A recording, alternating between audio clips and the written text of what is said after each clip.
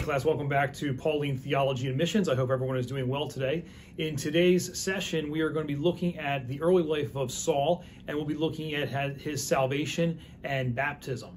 Stay tuned for the PowerPoint. Okay class, we're now going to move into the PowerPoint portion of this lecture, which we're going to be discussing Saul and his salvation and baptism. So in regards to his conversion or salvation, Paul's conversion is recorded in three passages of Scripture in the book of Acts.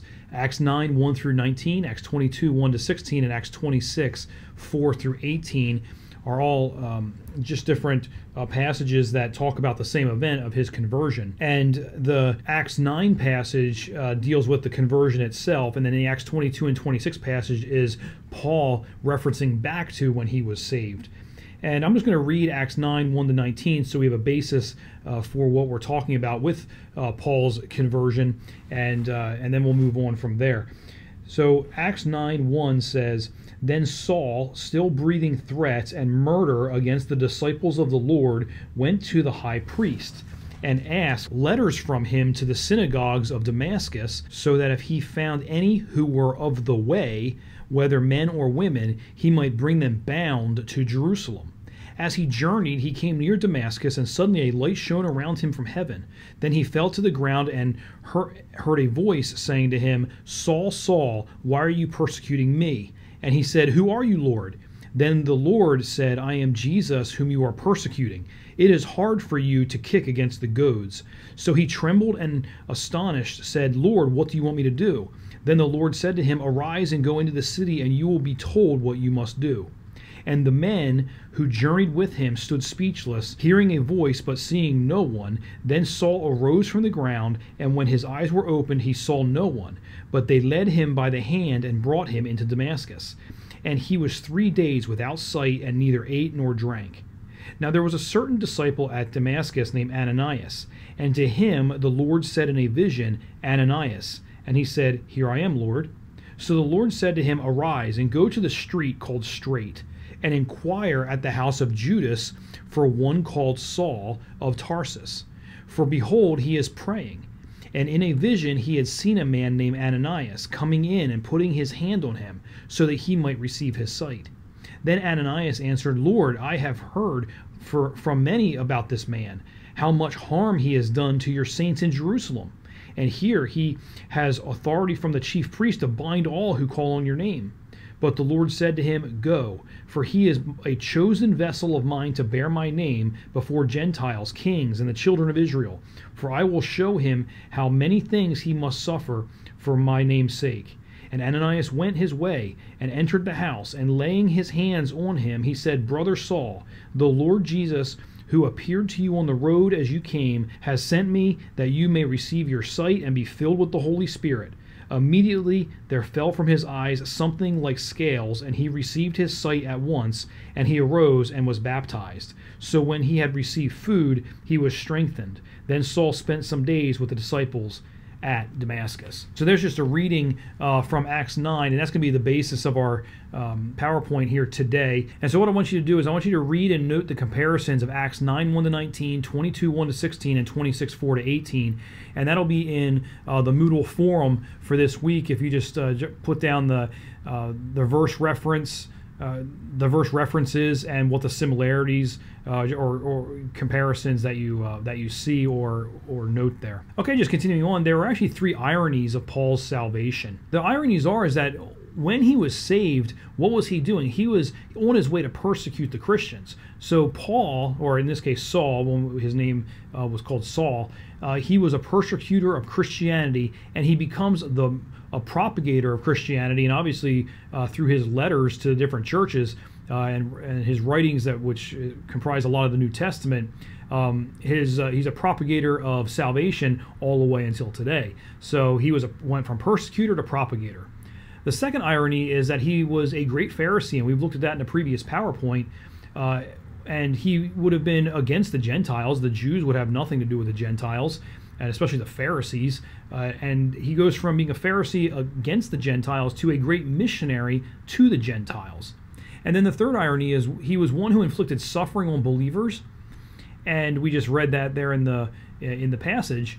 And what does he do? He goes and becomes one who suffers greatly for Jesus Christ. So we see three ironies in regards to Paul's salvation. Okay, so we're just going to look through again this passage that I just read, and we're going to look at the life of Paul and meeting Jesus and just who's involved, just so we have a good idea of what's going on. Okay, so just looking at Saul's life prior to his salvation in this text, immediately before he leaves on his little journey on the road to Damascus, in Acts 9:1 through 3, the beginning of 3:3a, it's talking about what he was doing. He was still breathing out threats and murder against the disciples of Jesus, and he went to the high priest. So now we start seeing some other people that are involved in the story of his salvation. So he goes to the high priest, and what did he want from the high priest? He wanted letters, basically giving him the authority to go to the synagogue of Damascus and then find the people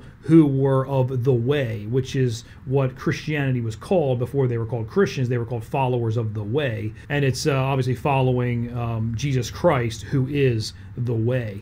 And so we see that the high priest is involved there. But then we get to chapter 9, verse 3b through verse 8, and we see that Saul meets Jesus there on the road, and this is going to be his conversion. And a light shone around him from heaven, and then he fell to the ground, Saul did, and Jesus speaks to him. Saul, Saul, why are you persecuting me? And he said, who are you, Lord? And the Lord said, I am Jesus. So we see Jesus there. He meets Jesus on the road. And then it continues on. Who else was there? In verse 7, it says, and the men who journeyed with him stood speechless, hearing a voice, but seeing no one. So we see that Paul was not alone on the road to Damascus. He was not just some lonely traveler on his way to go persecute Christians. He had people with him. He had fellow companions. They may have been going with the same desire to persecute the Christians. He had traveling companions with him, and so they were there. And then we get to the events after his meeting of Jesus on the road to Damascus, and we see two more names pop into the story. And the first one is Ananias.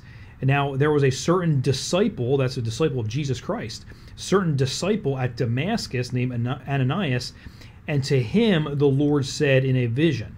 So the Lord comes in a vision and speaks to him in a vision to Ananias and tells him what he's got to do. He's got to go to the house of Judas. So after Saul was blinded, as it says in verse 8, then Saul rose from the ground, and when his eyes were open, he saw no one, but they led him by the hand and brought him into Damascus. So he's blinded, and he goes into Damascus, and he's taken to a house, and that house is the house of Judas. And he's there, and what was Saul doing at the house of Judas? He's praying. And while he's praying, in a vision, he sees a man named Ananias coming in and putting his hand to receive his sight. And Ananias does that. So Ananias speaks with the Lord, and there's a little bit of a back and forth because Ananias has heard about Saul, has heard about the persecution that Saul was doing and how he has harmed the saints in Jerusalem. And here he's now being told, go to the house of Judas and get this man. After this back and forth a little bit between Ananias and the Lord says that he is the chosen vessel of mine to bear my name. So right there we see the mission that the Lord puts on Saul's life, that he is going to be the vessel that takes the name of Jesus Christ out. And on the right-hand side of the screen, you see a painting from the Renaissance called "The Conversion of St. Paul" by Zuccari. And you see the Lord is the one coming out of heaven. They're wrapped in the purplish, bluish robe and pointing down towards Saul. And Saul is the one that is falling off the horse. So that's just an artistic impression of Saul being converted on the road to Damascus. Okay, so let's talk a little bit in detail about the story. Ananias' involvement. So we know where Ananias is from, and he's from Damascus, as it says in verse 10. Now there was a certain disciple at Damascus. And we also know that Ananias has a vision from the Lord, and the Lord in this vision gives direction to Ananias. And like I just had mentioned, there's a conversation kind of back and forth between Ananias and the Lord. And we may think, well, how could Ananias even question this? But Ananias had heard of Saul's violent treatment of Christians, and so it just shows that Saul's name is out there, that he's a persecutor of Christians. And so Ananias he's curious about this, he's concerned about it, and so he speaks with the Lord about it. But we know what the Lord has said. It was going to be Saul's job to take the name of Jesus out. And on the right-hand side, we see a map of Damascus in Paul's day. And in verse 11 of chapter 9 in Acts, it says, "So the Lord said to him, Arise and go to the street called Straight, and inquire at the house of Judas." And so this is an image or a map of Straight Street in Paul's day. And it's this long, it begins over in here where my pen is. I'm drawing a little X where it begins, and it follow along, and Straight Street ends over here. And this street still exists today. And this is an image of Straight Street today on the right-hand side. And there's actually an early photograph, mid to late 19th century, of Straight Street in Damascus in the 19th century on the left. And so the street is still there, and this is exactly where Paul would have been staying, at the house of Judas, and Ananias has to go there and find Saul. So next we're going to look just briefly at Saul's baptism, and we see that in Acts chapter 9, verses 17 and 18. And I'll just read that again, and we can follow along on the 4 little bullet points as I read it. So in verse 17 and 18 of chapter 9 in Acts, we see the details of the baptism, and you can just follow along with the 4 bullet points as I read, and you'll hear it there in the verses. But verse 17 says, "And Ananias went his way and entered the house," meaning that of Judas, "and laying his hands on him, he said, Brother Saul, the Lord Jesus, who appeared to you on the road as you came, has sent me that you may receive your sight and be filled with the Holy Spirit. Immediately there fell from his eyes something like scales, and he received his sight at once, and he arose and was baptized." So we see that Saul had a vision that Ananias would come and put his hand on him, and then later on Ananias walks into Judas's house and puts his hands on Saul. And when he does this, he speaks to Saul that Jesus had sent him to Saul, and immediately the scales fell from his eyes, and the Holy Spirit filled him. And then, as it says there at the end of verse 18, he was then baptized.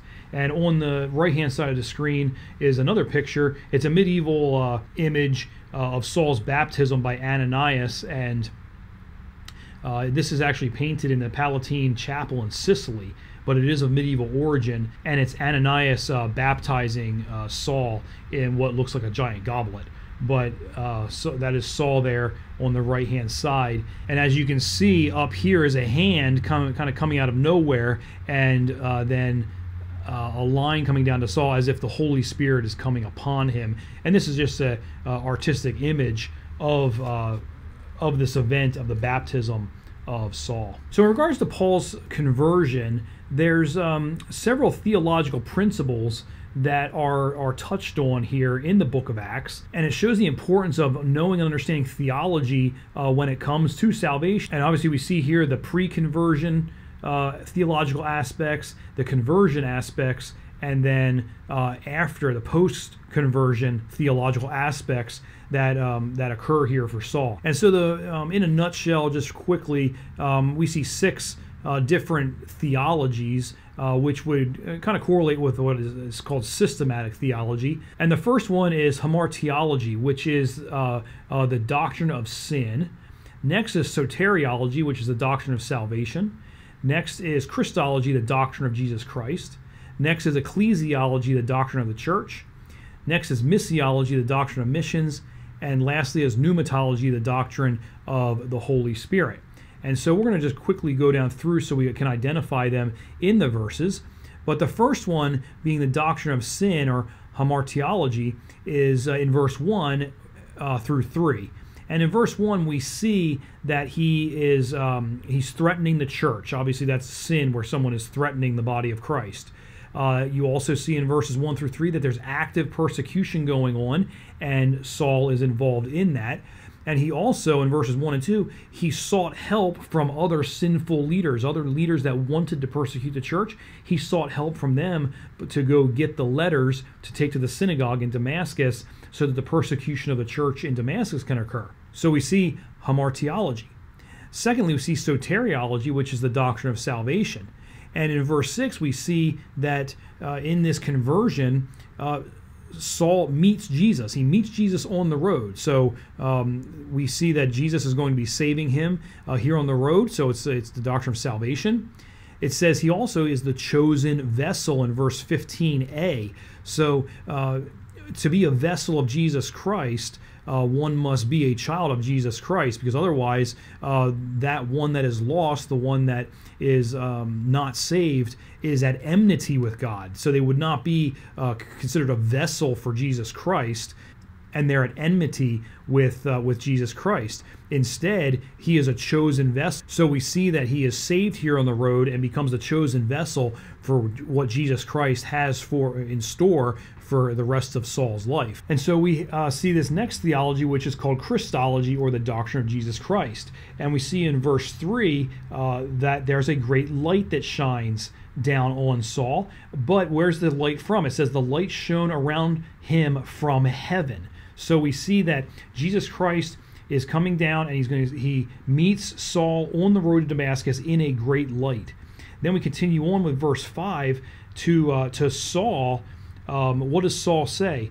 And he said, meaning Saul, "Who are you, Lord?"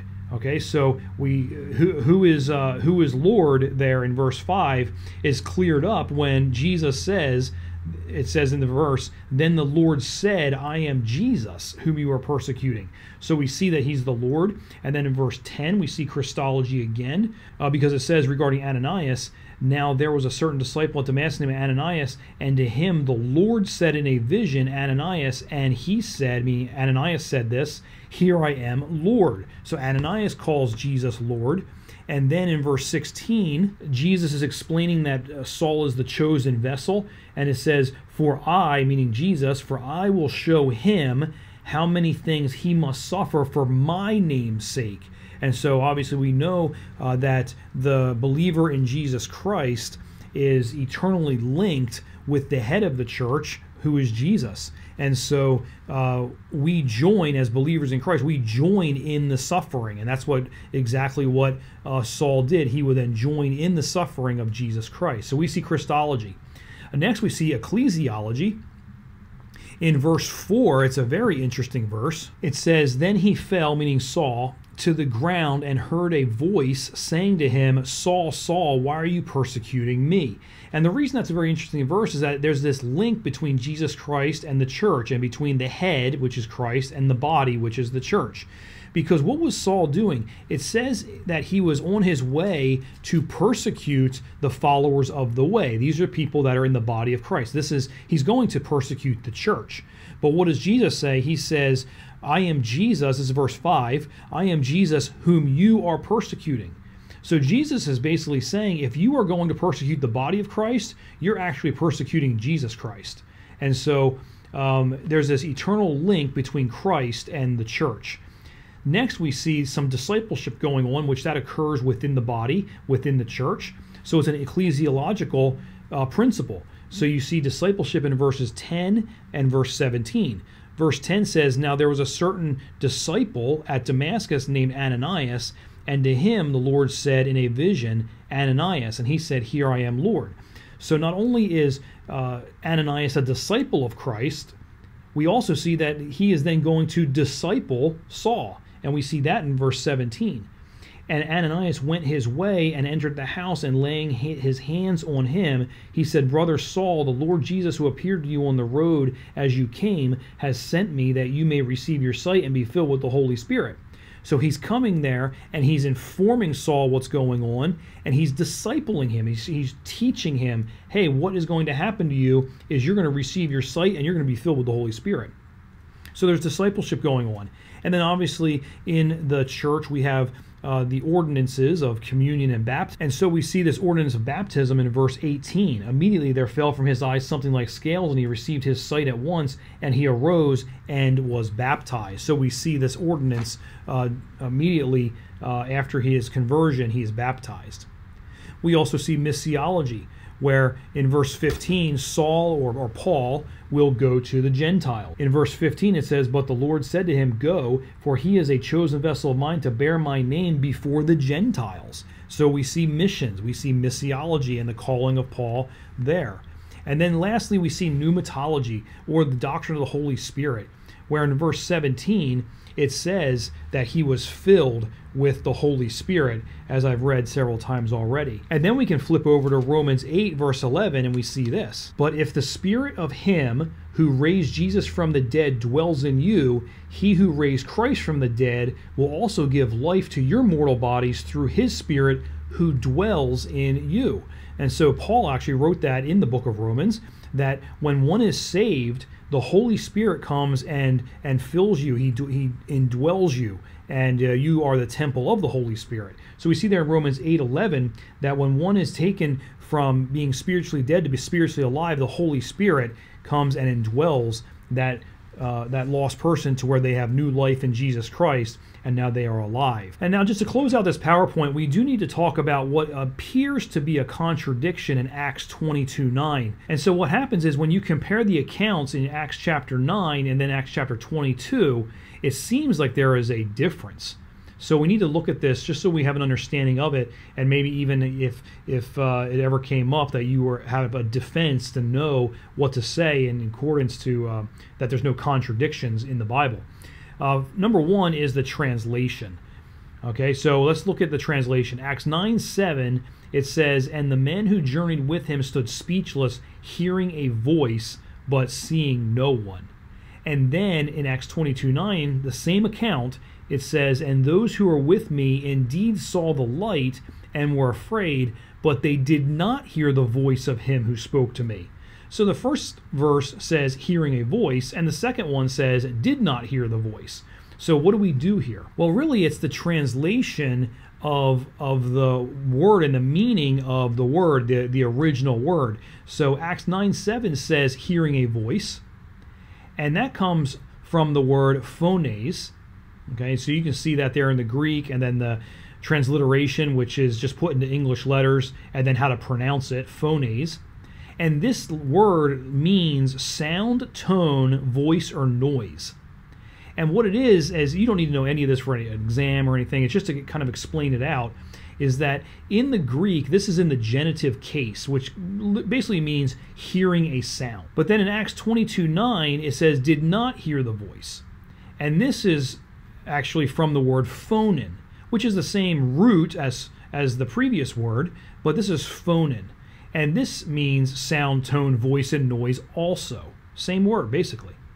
But, as it says there on the screen, however, this is in the accusative case, which is used here. And basically what this means is, in regards to the accusative case, is that they did not hear a sound or a voice with understanding. That's basically what it means. And so you can see that it looks like there's a contradiction in our English language, the way it was translated. But really, the better translation would be, the second one would be with understanding. And there's a pretty good article on this at the CARM website, carm.org, by Matt Slick, to see this a description, more of a better breakdown of that if you're interested in doing that. But then also there's other scriptural support in regards to this. John 12:29 says this, "Therefore the people who stood by and heard it said that it had thundered. Others said an angel has spoken to him." And this is in the context where Jesus is teaching. And as he's teaching, it says in verse 27, "Now my soul is troubled, and what shall I say? Father, save me from this hour. But for this purpose I came to this hour. Father, glorify your name." Then a voice came from heaven saying, "I have both glorified it and will glorify it again." Therefore, verse 29, the people who stood by and heard it said that it had thundered. others said an angel has spoken to him. Okay, so in this verse, a voice happens, and some people understand it, and they say an angel has spoken to him, and then others, they do not understand it. So a voice that only Jesus and possibly some select others understood is given. And then for everybody else, it's just a noise. And it actually sounded like thunder to them. So the rest of them did not hear it. So basically, it's best to translate Acts 9:7 as hearing a sound. As Jesus spoke, the companions of Saul only heard a noise. And then it's best to translate Acts 22:9 as, quote, did not hear the voice with understanding, because the voice of Jesus was only understood by Paul on the road to Damascus. So I hope that kind of helps in regards to looking at two passages of the same event and what looks like an apparent contradiction.